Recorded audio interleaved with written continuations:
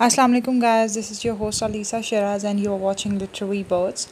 So guys, as you know that short stories session is going on and I have already discussed 14 to 15 short stories but in a short manner. But nowadays I'm uploading a lecture in a brief manner and today's lecture is about the very crucial question of strong horse tea. Actually is a racial discrimination.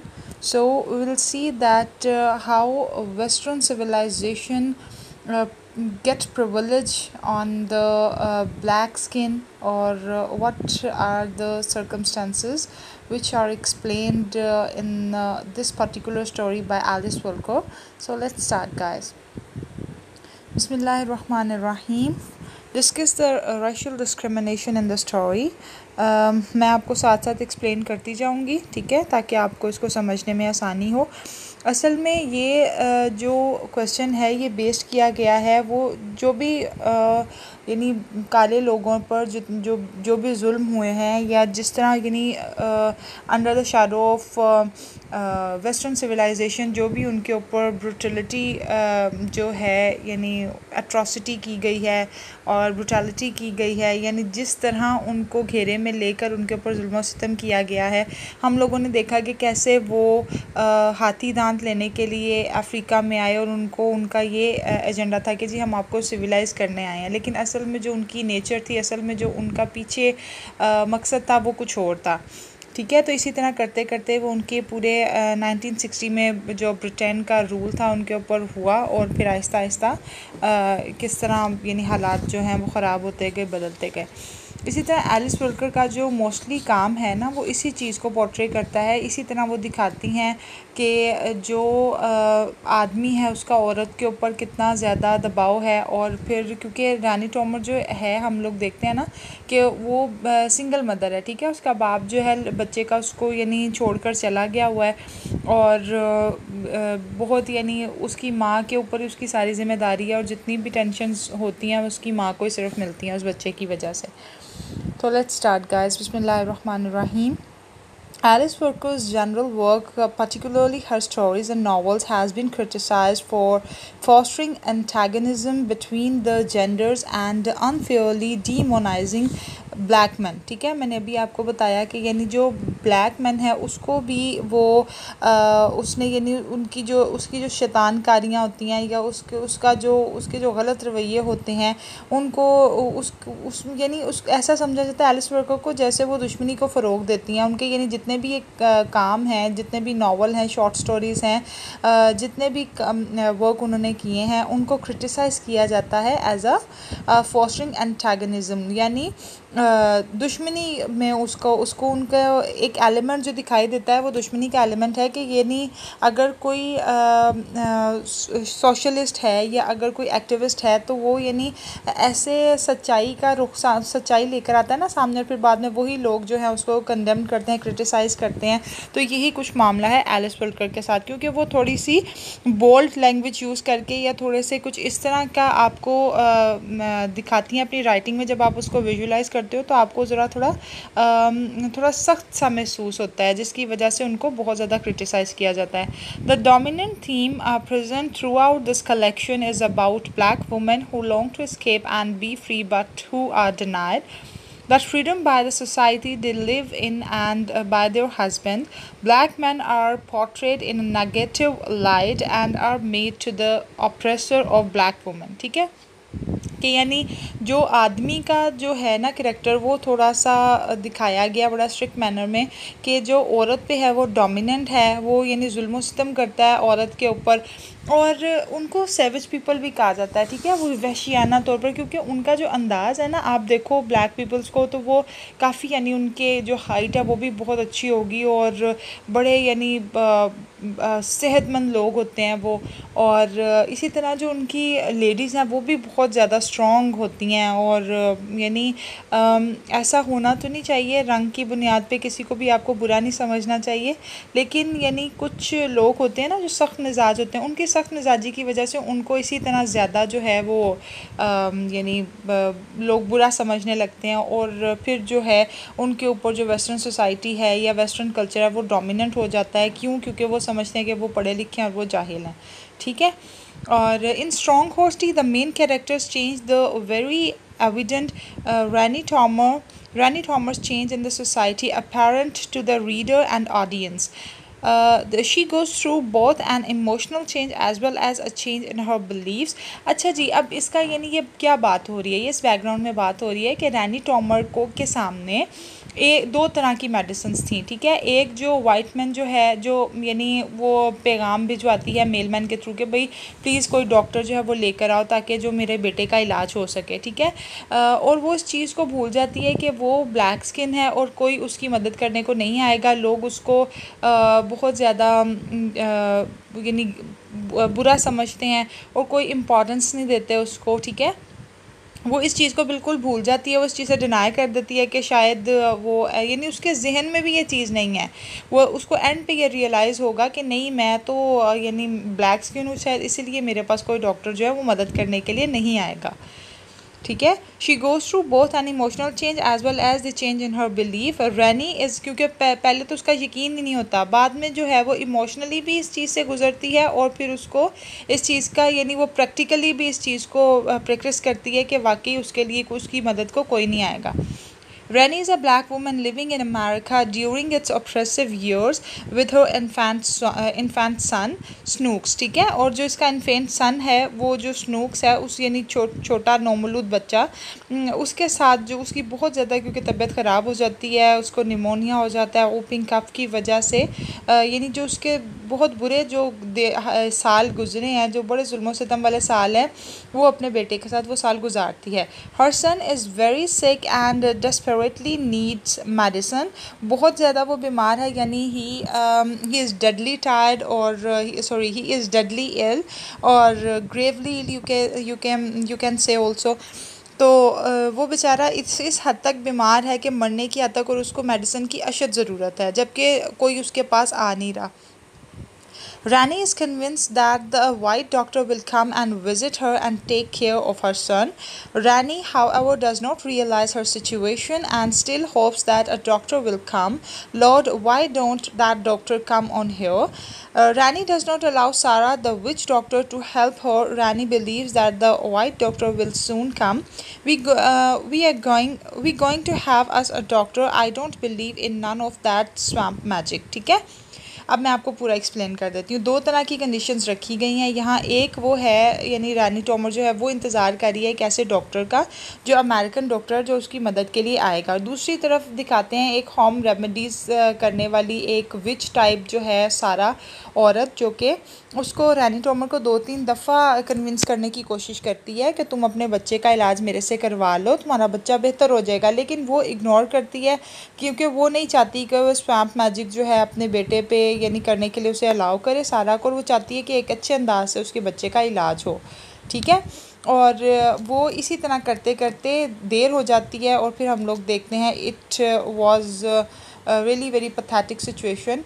और कहते हैं ना it is useless to cry over split milk, तो यही होता है उसके साथ कि यानी अब पछतावे क्या जब चिड़िया चुग गई खेत, सही कहा है ना शायद मैंने उर्दू में। तो यही हालात होते हैं कि वो बेचारी जो है वो डॉक्टर का ही इंतज़ार करते हुए रह जाती है और सारा से भी कोई होम रेमेडी जो है नहीं लेती। एंड पे जब वो उस चीज़ के लिए एग्री करती है तो फिर टाइम बहुत यानी टाइम गुजर चुका होता है उस टाइम, ठीक है। Rani is unaware of color discrimination. She does not realize that the color of her skin is oppressing her. अब वो बेचारी जो है वो कलर डिस्क्रिमिनेशन से बिल्कुल उसको यानी ये अंदाज़ा ही नहीं है कि काले और गोरे में जो फ़र्क किया जा रहा है, उसको इस चीज़ को तस्लीम ही नहीं करती, ठीक है। और जिसकी वजह से वो अब अपनी यानी अब उसको नहीं पता होता कि वो अपने रंग की वजह से ही उसके ऊपर जुल्म हो रहा है या उसकी वजह से ही वो बेचारी निगलेक्ट हो रही है दूसरों से, और शायद उसी की वजह से सारी टेंशनें और परेशानियां हैं उसके ऊपर। Rani is convinced that the mailman can help her out. The mailman, however, has other views about Rani.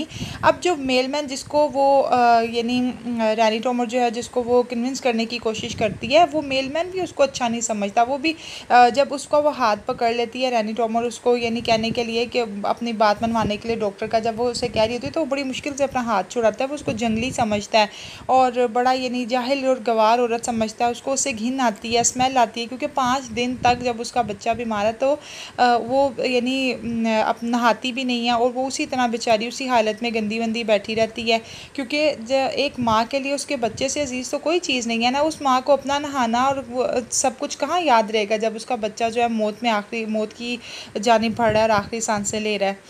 तो यहाँ उन्होंने यानी एक मदरहुड का भी कॉन्सेप्ट दिखाया है कि एक माँ जो है वो चाहे काली हो चाहे गोरी हो, माँ माँ ही होती है। Though he sees her as animal with absolutely no intelligence, but as the time passes, she comes to the realization that Sarah is her only hope. Now she allows Sarah to treat the boy. अब वो बेचारी जब आखिर time पे उसको ये realise हो जाता है कि हाँ सारा ही जो है उसकी आखिरी उम्मीद है, कम से कम कुछ तो है ना जो उसके पास एक छोटी सी उम्मीद है, तो वो सारा को एंड पे अलाउ कर देती है अपने बच्चे का इलाज करने के लिए। रानी is ready to do anything सारा tales her to do save her sun. I will do any thing you से डू आंट सारा। अब वो बेचारी शी क्राइड। अब वो कहती है कि अच्छा तुम जो भी सारा अपनी सारा आंटी को कहती है कि भाई तुम जो भी कहोगी मैं उसे मानने को तैयार हूँ, प्लीज़ कुछ करो मेरे बच्चे को बचाने के लिए। Now willing to escape the which remedies. अब वो बेचारी जो है वो उस यानी जिस उसको विच समझा जाता है क्योंकि उसने ऐसी ज्वेलरी पहनी होती है और इस तरह के उसके कपड़े होते हैं और इस तरह का उसका यानी वे ऑफ टॉकिंग और वे ऑफ स्टाइलिंग ऐसा होता है कि आप वो विच लगती है, ठीक है। उससे खौफ आता है क्योंकि वो ब्लैक मैजिक में भी इन्वॉल्व होती है ना, वो कुछ मैजिक भी करती है, रेमेडीज़ भी करती है, ये सारी चीज़ें जो हैं वो उसे उसके साथ मुंसलिक की गई हैं। और रैनी एक्सेप्ट्स दिस सिचुएशन। अब जो रैनी है वो इस सिचुएशन को एक्सेप्ट कर लेती है और सारा को अलाउ कर देती है। सारा tales rainy that the only way to cure स्नूक्स is if he take strong horse T which is horse urine. और Rani proceeds in the pouring rain to go and fetch some horse tea.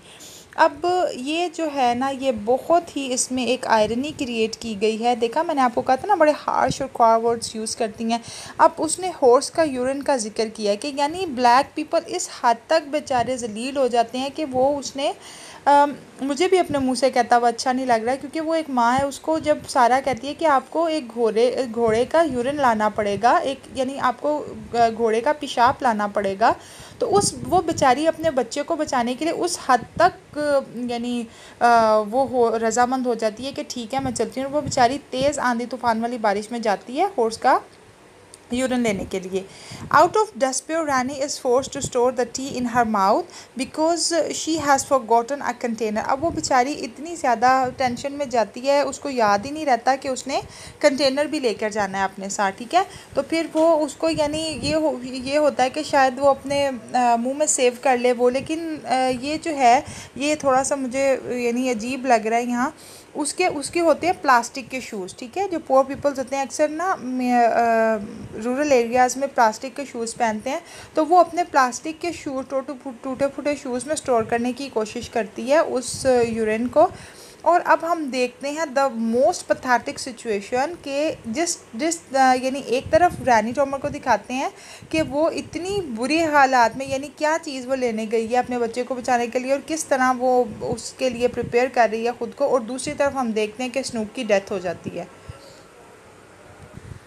The irony is that Rani's baby has passed away and Rani will not be able to save him. The frail breathing had stopped with the thunder, not to come again. Rani has gone through as a psychological change at the end of the story. She has come to the awareness of her situation and now has to come to face it. She realizes that she is black and the world will treat her differently. अब इसमें बड़ी एक irony दिखाई गई है, यानी एक बड़ी अजीब सिचुएशन दिखाई गई है कि एंड पे उस बेचारी को, अब भी मैंने आपको बताया कि एक साइड पे जब वो उसके लिए अपने बच्चे को बचाने के लिए कोशिश कर रही होती है, दूसरी साइड पे इसी तरह जो थंडर स्टॉर्म होता है उसमें उसके बच्चे की डेथ हो जाती है और उस बच्चे की सांसें रुक जाती हैं जो कभी ना वापस आ सकेगा। और इसी तरह रानी जो है वो एक साइकोलॉजिकल सिचुएशन से गुज़रती है और इस चीज़ को रियलाइज़ कर लेती है और इसको यानी हालात उसको ये रियलाइज़ करने पर मजबूर कर देते हैं क्योंकि वो ब्लैक है तो उसको डिफरेंट वे में ट्रीट किया जाएगा, क्योंकि उसका रंग काला है तो इसी तरह उसको यानी उसको उसको ट्रीट भी मुख्तलिफ किया जाएगा, ना ही उसको ज़्यादा इंपॉर्टेंस दी जाएगी, ना ही उसको पसंद किया जाएगा, ना ही उसकी कोई उसके बच्चे को बचाने के लिए आएगा, उसको ऐसे ही ट्रीट किया जाएगा जैसे एनिमल्स को ट्रीट किया जाता है, बल्कि एनिमल्स को भी कुछ बेहतर तरीके से ट्रीट किया जाता है। रानी टॉमर के बच्चे को तो एनिमल से ज़्यादा बुरे तरीके से ट्रीट किया गया, उसकी तो कोई खैर खबर लेने ही नहीं आया।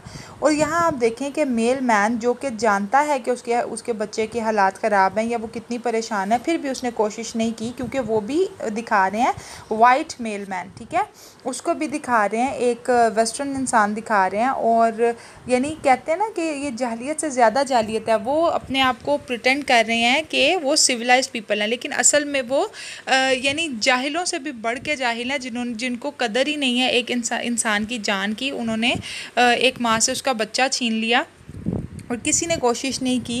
एंड पे जिसने कोशिश की वो भी उनकी अपनी ही वो औरत, यानी जो ब्लैक स्किन वाली थी, ये सारा जिसका नाम है, उस एंड पे वो बेचारी हार के उसी के पास गई। और फिर क्या होता है कि वो अपने बच्चे को नहीं बचा पाती, क्योंकि उसने अगर सारा से शुरू में हेल्प मांग ली होती तो शायद वो बच जाता उसका बच्चा, या कोई ना कोई होम रेमेडी करके वो उसको बचा लेती, क्योंकि एंड पे स्नूक की हालत इतनी बुरी हो जाती है कि फिर कोई रेमेडी जो है वो उससे उसको फ़र्क नहीं पड़ता। ठीक है, तो गाइज़ इंशाल्लाह नेक्स्ट वीडियो में हम लोग ये कैरेक्टर्स जो हैं तीनों कवर करेंगे। ठीक है, मेरे ख्याल से 4 कैरेक्टर्स हैं, एक रानी टोमर, सारा, स्नूक्स और मेल मैन। ये 4 जो कैरेक्टर्स हैं प्रोमिनेंट हैं बहुत ज़्यादा। और क्या नाम है, इन पे इंशाल्लाह ये 3-4 पेजेस हैं, इंशाल्लाह ये हम लोग कंप्लीट कर लेंगे अपने अपनी नेक्स्ट वीडियो में। Thank you for watching guys, and please don't forget to like, share and subscribe my channel in order to get more interesting videos. Thank you so much.